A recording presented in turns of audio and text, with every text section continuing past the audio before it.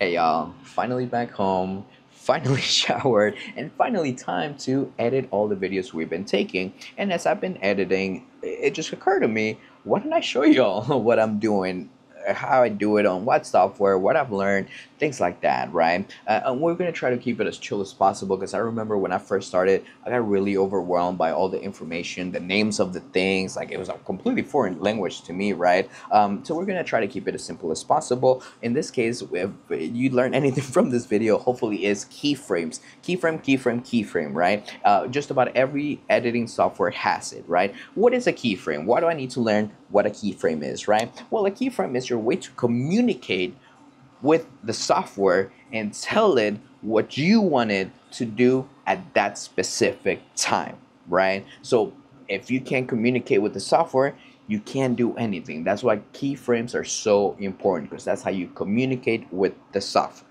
Okay, so let's get to it. Let me turn you around.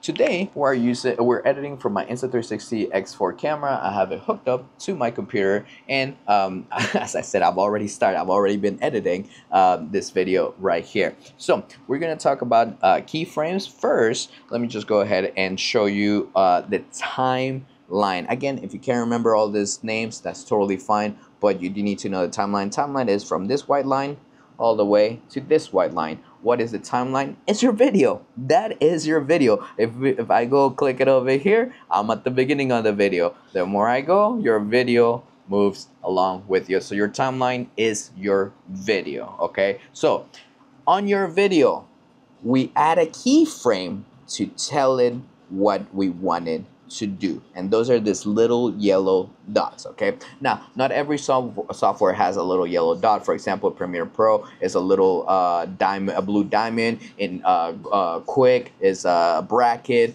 But point is, everybody has a keyframe that you add on a timeline in order to communicate with your video, to let it know what you wanna do. Okay, so how do I add a keyframe, right? Would be the next question, right? And that's extremely simple. If we go down here, circle with the plus, let me go ahead and put the mouse on top of that, add keyframe, either by clicking on it or Control K. Now, let me be clear, this is Windows. I use Windows. I don't know how it would translate into Mac. I don't really use Mac, so I wouldn't know. But this is Windows, okay? So that's how you add a keyframe, okay? So let me show you. See the timeline right here?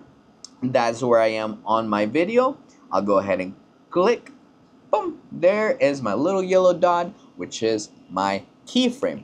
Now, that little dot, all it's showing is like, okay, at this specific spot, you wanna do something, okay? Ooh, this little box is kind of like the keyboard on your computer. Okay, right here, tell me what it is that you want me to do, okay? For today, we're only gonna focus on this one, and this one. As you can see, there's plenty to do, right? But I'm sure just by the pure images, you can guess what they do. This one right here, what do you guys think it's gonna do? Yeah, of course, it's just gonna rotate the video. This one right here that looks like an elevator, what do you guys think it's gonna do? Up and down, that's right. And then this last one, you see, y'all are already a pro. Right to left, right? Now, how do I move it? How do I tell it, okay, there it is, but how do I tell you I want it to go up, or I want it to go left, or I want you to rotate a little bit, right? Simple, very, very simple. There's two different ways. I'll show you the one that I mainly use, okay? Let's say I want to go up. I click and drag. That's it. You guys see the numbers moving and you see the video going up and down? Click and drag. Let's say for whatever reason that's where I want. Okay, I let go of the mouse. I'm not clicking anymore. And there you go. And now how do I tell, let's say that's all I wanted to do. Or, well, let me show you before that. Here's how you rotate. That's what that looks like. Oh, that makes me a little dizzy. And then right and left, right? Let's just say that's exactly where we want. Obviously that's not, but let's just say that's exactly where we want our video to be. How do I tell now the computer, my software, that that's it? I don't want to do any more changes. Simple again. We just keep going. We just press play and that's it. Now my keyframe right there is there, and the software already knows that when it gets to that spot, that's what I want it to do. Okay? In this case, we don't need this keyframe, so we're gonna go ahead and close it out. We're gonna delete it. Oh, I should have probably told you how. Sorry, it's because I already know. So, okay, there's two ways to deleting the keyframe. The first one and the one that I use is, as you notice, as soon as I'm there, right down here, there's a little X. I can just click it and it will delete, or you can go right back to where you added that keyframe. And you see how it's not a plus, it's an X. So you can go ahead and click it and it will also delete it. Me personally, I use this one because, like, for example, if I'm at the beginning of the video and I want to erase that keyframe, I don't want to go all the way over here to close it when I can just go to the bottom and close it. So me personally, I just use the X down here. All right, we'll erase that one because we don't need it. All right, so now that we know what a keyframe is, what it does, how to add it on and things like that, let's see it in action, right? Let's go ahead and see it in action. All right, so in this case, there's my last keyframe right there. As you can see, I don't have anything else on my timeline after that, all right? So me personally, there's two different ways that you can use keyframes. Me personally, I always like to close out, most of the time, I should say most of the time, close out keyframes, all right? In this case, this is my first one. I don't have it closed yet. All right, let me show you what I mean by that. Let's go ahead and move the video along. Boom, boom, boom. We're still good there. We're still good there. We're still good there. We're still good as in we're still pointing to the right place. All right, here we go. All right, right there. I'm going to stop it right there. Okay, right there, you notice we turn to the other aisle, to the other side, and clearly, I don't want you guys to see these boxes. I want you guys to see the inflatables up at the top. But you can't see them yet because my camera is pointing this way. How do I fix that?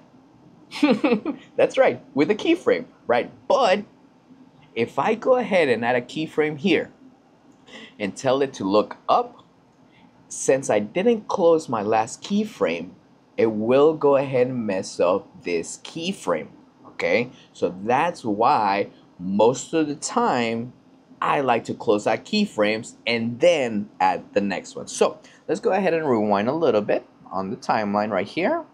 We'll go back to where we were still facing this way. There you go. Okay, so up to right there, it seems like I still want to face that way. So we'll go ahead and add another keyframe right there. Click.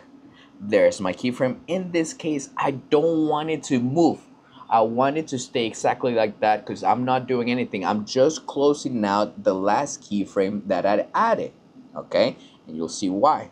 Because once I close that out, the next keyframe I add, which we know we're about to add one, it will not mess this anymore. This is already set. Whatever I add from here or from here will not mess up this right here. If I were to not close this out, whatever I add here or whatever I add before will go ahead and have a say on this keyframe as well. Now, there is a time where you don't need to close out keyframes, but we'll talk about that in a different video. That way it's not confusing, all right? So, point is, we closed out this keyframe, all right? Let's move the video along. Again, once I'm done, I just press play and that's it. Okay, so there we go. We're now on our other side. And again, I don't want you guys to see the boxes. I want you to see up. Okay, so keyframe.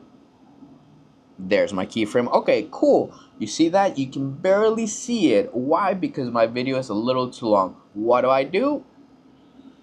There it is. Zoom in, zoom out on the timeline. And there it is. So that's the keyframe that I closed out, and this is the one that I just added, okay? So now that we're there, I want to go ahead and communicate with my software. I don't want to see forwards, I want to see up. We already saw that this one is for up, so click and drag. And look at my video. Now we're not looking at boxes, now we're looking at the inflatables. So let me go back on the timeline. And now you can see that since we close this out, boom, boom, boom, boom, forwards, forwards, forwards, forwards, forwards, we get to the next. All right, so that's right there. We're at the keyframe where we close out. Now let's see what it does with the next one. See, look, look, look. Now, once we turn, we didn't go straight to the boxes. We went straight up because that's what the keyframe told the video to do. Okay, so hopefully that made sense. I don't know if that made sense. Obviously, we'll keep talking about all of this as we make more videos, and hopefully it helps you out. But keyframes are your way to communicate with your timeline and tell it at this specific time on my video, I want you to do this. Okay, so let me turn you back around. Hold on. All right, so that's what a keyframe is, that's what it does, and that's why you need to know exactly how to use it. Okay, so for me, I'm gonna go ahead and finish editing this video out. Once this is done, I need to go ahead and convert it from 360 video into MP4. Once I convert it to MP4, then I'm gonna go ahead and open Premiere Pro, and then I'll go ahead and get back to you guys, and I'll show you the last little touches that we do in Premiere Pro. Because in Premiere Pro, I personally don't do keyframes in Premiere Pro. I do all of that on here, and then on Premiere Pro, I do the last kind of like color, the color, make sure that it's correct, the audio, make sure that it sounds good. If I need to add music or transitions, then we'll go ahead and do all of that in Premiere Pro, and I'll show you once we get there. All right, let me go ahead and finish this, and we'll see you in a little bit.